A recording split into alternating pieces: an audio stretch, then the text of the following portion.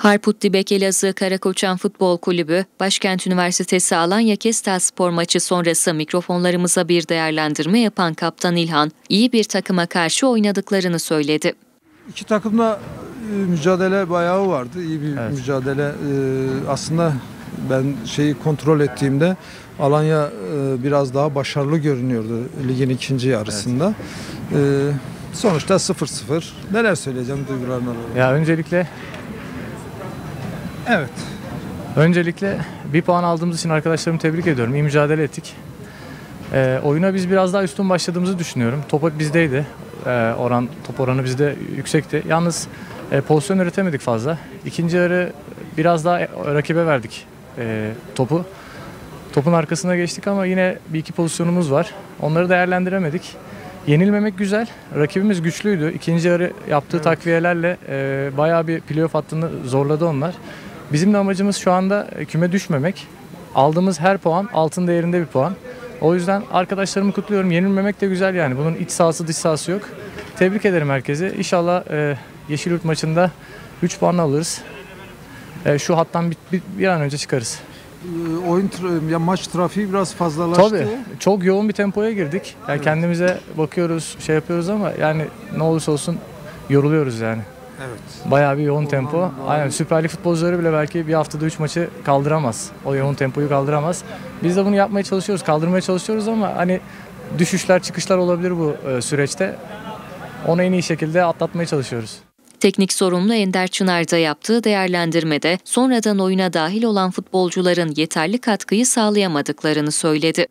Şunu söylüyorum, yani bugün gerçekten baktığımız zaman, diğer maç sonuçlarına baktığımız zaman bugün galip gelmiş olsaydık 7 puan bir fark takmıştık. Artı o alttakilerin de hep bütün maç fazlaları vardı. Yani bir anda 10 puana çıkmış oluyordu. Ama Kestel gerçekten iyi bir takım. Özellikle hücumsal anlamda daha diriler, derli toplar. İlk yarı belki başa baş mücadele ettik.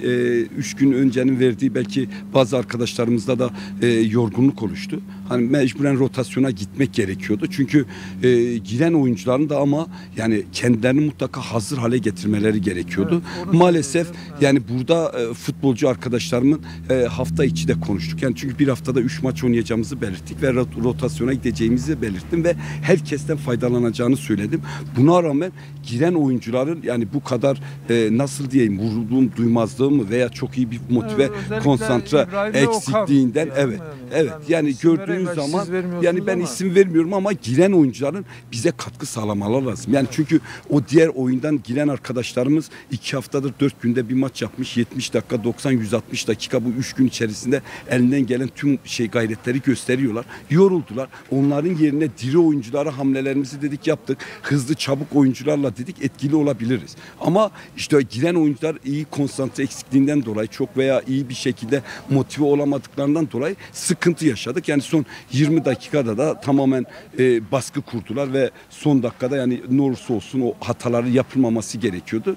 Ama dediğim gibi yani buradan alacağımız tabii ki dersler mutlaka olması gerekiyor. Ama Kestel gibi yani şey olduğu zaman da bir puan da sonuçta en başarılı takım baktım. Evet tabii aynen en fazla puan toplayan takımlardan bir tanesi ve deplasmanlarda özellikle çok başarılı bir takım. Çünkü kontra giden gerçekten çok yetenekli dış oyuncuları, forvet oyuncuları veya orta saha oyuncularına hakimler. Ama biz de yani baktığımız zaman yine en azından ilk yarı belki tamamen iyi bir oyun ama ikinci yarıda oynadığımız o son 20 dakika değişiklikten sonra tamamen rakip lehine geçti. Ama buradan da sonuçta eğer bu kadar son 20 dakikada bu pozisyonlara rağmen gol yemiyorsak da bir puan bu açıdan yani çok bir şey değilse de biraz sevindirici ediyor. Artı bir de rakiplerin yenilmesi bize tabii ki bu konuda bir puan en azından şey oldu yani. Hafta sonu Yeşilyurt maçı var hocam. İşte Yeşilyurt maçı var yani şu anda baktığımız zaman bir haftada 3 maç oluyor. Rotasyona hani gitmek gerekiyor ama